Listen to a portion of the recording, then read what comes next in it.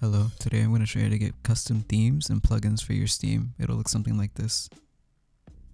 Alright, first what you're going to want to do is open up your browser and search up steambrew.app. I'll leave a link of this in the description below. Click on install now.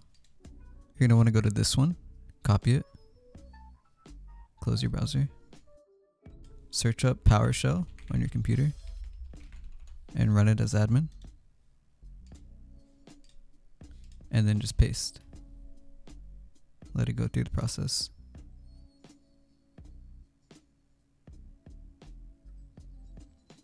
Alright, after that's finished, you're just going to want to launch Steam.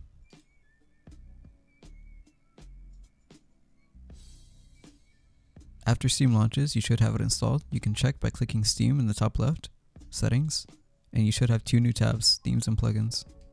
To quickly install themes, you can click Steam in the top left, Settings, Themes, and click Get More Themes. It'll open up your browser, and these are all the themes that you can get right now. Some of them are paid, like this one, but the one that I use is Simple Dark, so we're going to be using that one. Press install. Let this finish.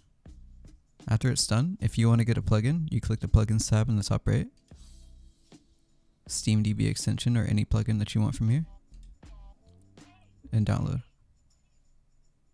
I'll show you what to do with this after. Open up Steam, click on Client Theme, the drop down, click Simple Dark or whatever theme you installed, restart now.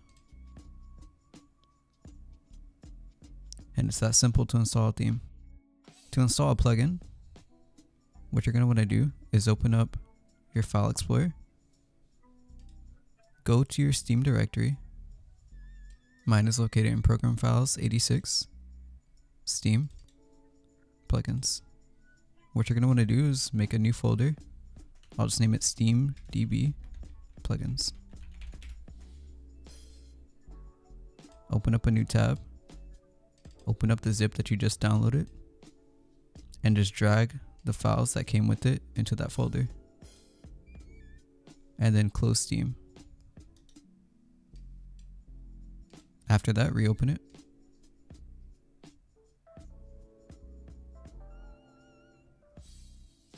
Click on the Steam in the top left, Settings, Plugins, and you can enable it here.